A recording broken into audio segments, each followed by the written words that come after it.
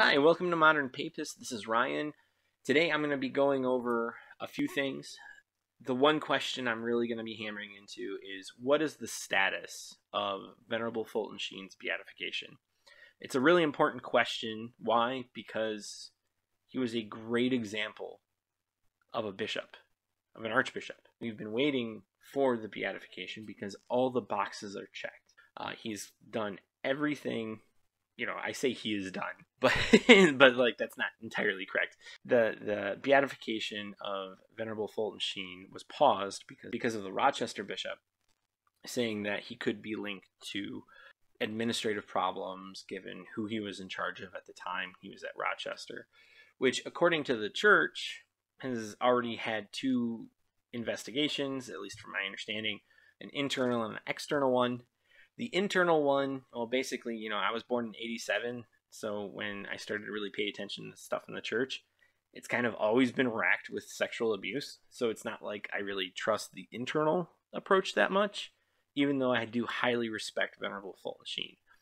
But the external, which has already happened, seems to have been done, and it doesn't seem to indicate anything problematic. According to the bishop in Rochester, there's this link, and so we need to wait for that potential link, if it does show up, to happen or not happen, which to me is a very petty excuse for going through this process, because again, we've already had those investigations, but they want to do another investigation. And so I'm at this page here because I want to explain a few things. The first one is, according to the state of New York, the investigation is supposed to go until August 2021. So that's obviously passed because we're in January 2022. The Rochester Diocese filed bankruptcy in 2019. And because they filed bankruptcy in 2019, people who wanted to file a bankruptcy claim, so abuse victims who wanted to file a bankruptcy claim, could only do so until August 2020. And so they get basically a whole year off, which I guess I can understand from a particular perspective why they did that. I'm not going to justify their reasonings for it out of due justice. We're 5 months outside of the time that the State Department in New York has got all their information. Should we be expecting something soon? I would think so, only because 5 months is a long time, and red tape does take a while, and government is not known to be really fast at pretty much anything. Here we are just waiting. But we should ask the question, what's the goalpost? What are we waiting for? If there isn't an answer to that, if the report comes out and nothing's in there, does that mean Pope Francis is going to be like, Peoria, go ahead and do it? Or is it going to be like, let's twiddle our thumbs and see if anybody notices? Rather, see if a large group of people notice, because people are going to notice. It's just whether or not we do something about it. Like, you're dealing with the process of how a saint is established in the church. If all the boxes are checked within the church, why are we waiting for external sources? Given this last year, in some areas it almost seems like the state's in charge of our sacraments. If we're currently in that mindset, that's a problem, because the state's not in charge of our church. We have to get out of this mindset that if the church is doing something that the state doesn't like, too bad. We're obviously not advocating anything negative.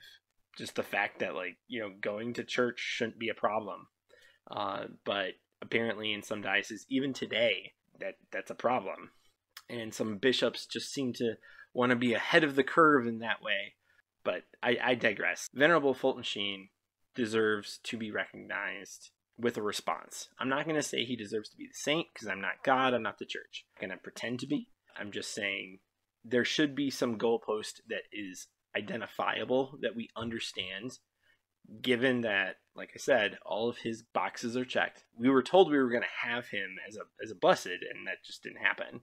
It was just canceled. And I'm going to do a self-plug here. I don't typically do this, but I did a video on Venerable Fulton Sheen's miracle attributed to him, and I go into detail using my expertise in statistics to compare studies that really show just how amazing that miracle is.